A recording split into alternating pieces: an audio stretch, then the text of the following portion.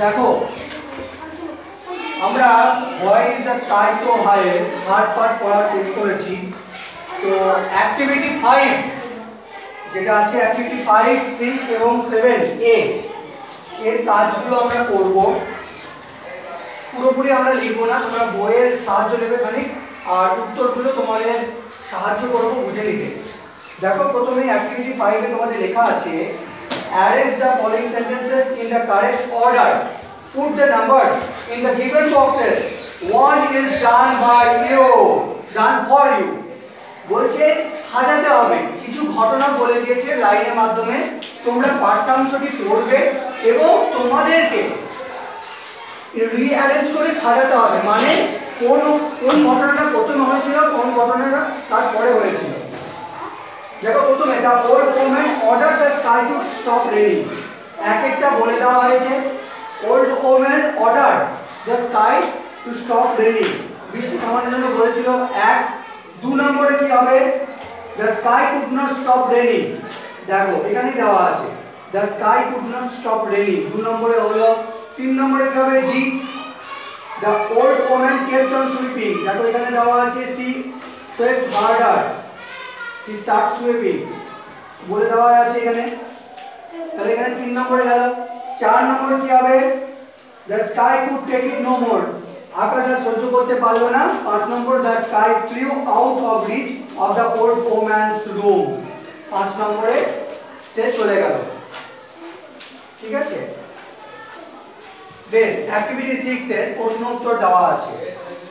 প্রথম প্রশ্ন, why was the old woman angry at the sky, আকাশের দিকে, আকাশের প্রতি ওল্ড ওম্যান কেন রেগেছিল?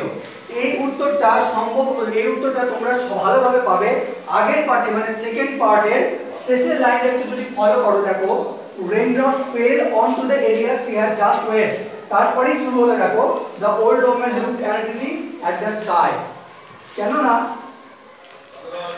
যেখানে বৃষ্টি পড়েছিল, ঠিক আছে, সেই যেগুলো যে জায়গাটা ঝাঁট দিচ্ছিল বৃদ্ধ মহিলাটা, ঠিক আছে, সেই জায়গাটাই কি হচ্ছিল? জলটা পড়ছিল।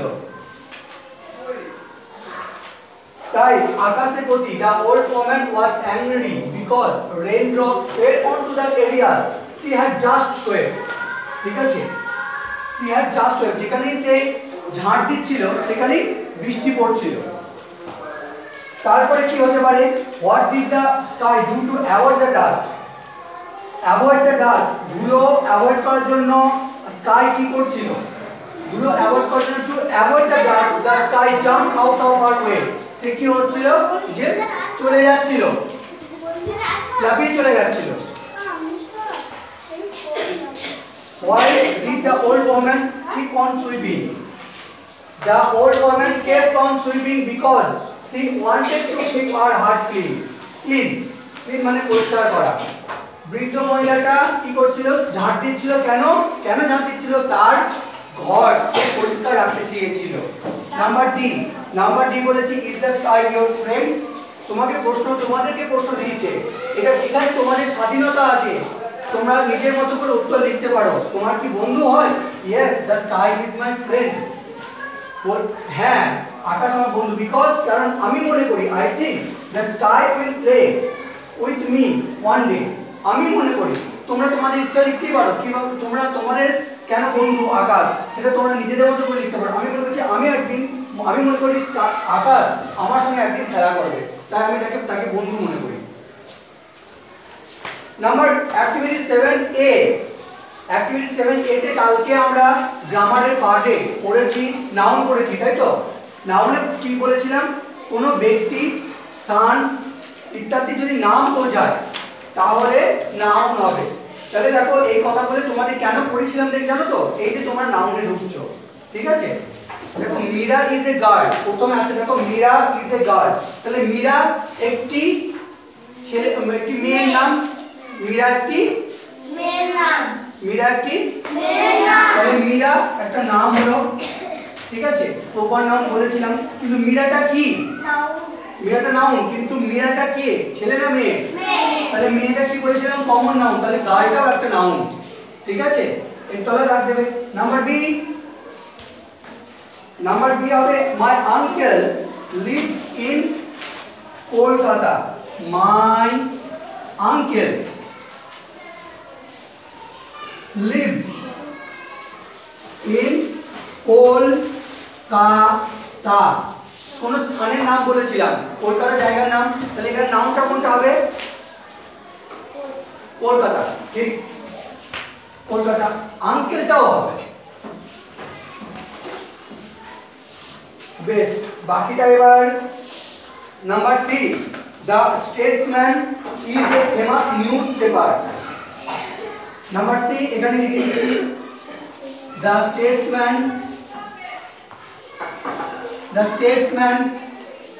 স্টেটসম্যানটা কি জানো?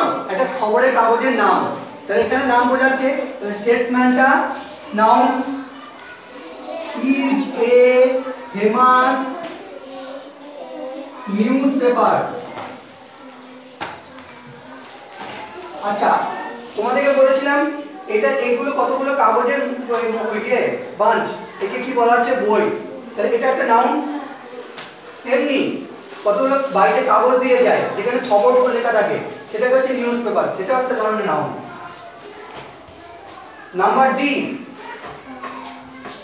Piku went to Agra two C the Taj Mahal. তাহলে প্রথম অ্যাক্টিভিটি আমরা এটা বুঝে নিচ্ছি, তাহলে অ্যানসারটা এখানে লিখে দিতে পারবো আমরা।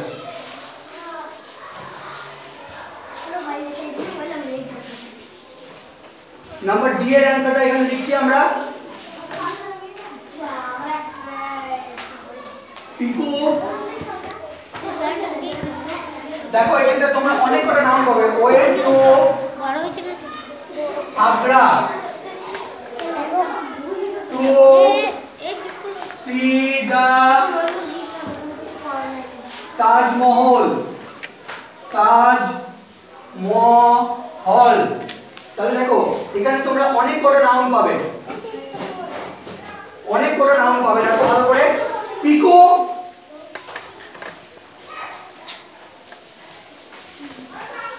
কি বলে? পিকু একটা ছেলের নাম, তাহলে একটা noun. Went to Agra, Agra একটা জায়গার নাম।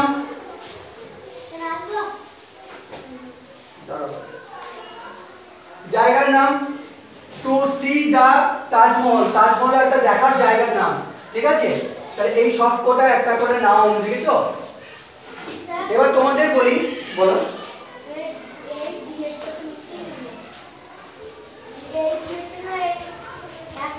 অ্যাক্টিভিটি 7 এ ডিএটা এখানে লেখা হলো, ঠিক আছে। তাজমহল, তাহলে তাজমহল একটা জায়গার নাম। সবসময় মনে রাখবে প্রপার নাউন এর প্রথম অক্ষর বড় হাতের হয়, ঠিক আছে। প্রপার নাউনের প্রথম অক্ষর বড় হাতের হয়, ঠিক আছে। তাহলে অ্যাক্টিভিটি 7 এ পর্যন্ত আমরা করলাম আজকে। এরপরে আছে অ্যাক্টিভিটি 7 বি। অ্যাক্টিভিটি 7 বি এর তোমাদের একটা ক্লু দিলাম যে প্রপার নাউনের প্রথম অক্ষর বড় হাতে হবে, ঠিক আছে। অ্যাক্টিভিটি 7 বি এ যেগুলো বড় হাতের আছে এবং নাম বোঝাচ্ছে সেগুলোই হচ্ছে প্রপার নাউন, ঠিক আছে। To avoid, A V O I D, avoid the dust the sky jump out of her way, ঠিক আছে। তাহলে তোমাদের এই তিনটে অ্যাক্টিভিটি কমপ্লিট হলো, বুঝতে পেরেছো?